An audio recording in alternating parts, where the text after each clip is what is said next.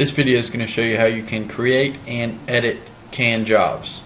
So to get to canned jobs, go to Service, View, and Canned Jobs. This brings you up to a list of all your canned jobs in the system. To create a new canned job, right click and go to Create. This brings you up to the information screen here. You have to type in the description.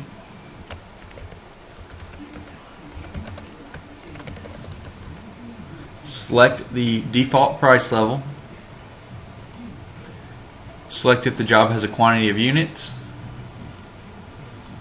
any shipping and handling charges, and the bottom is where you add labor and parts.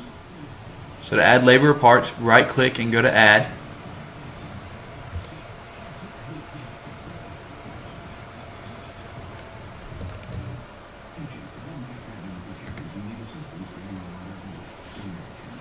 So once you have added all your parts and labor to the canned job, select Next. You can add canned technician instructions and canned technician comments. The canned jobs are just starting points when putting a canned job on a work order. You can always edit this canned job on a work order and change it for that specific customer.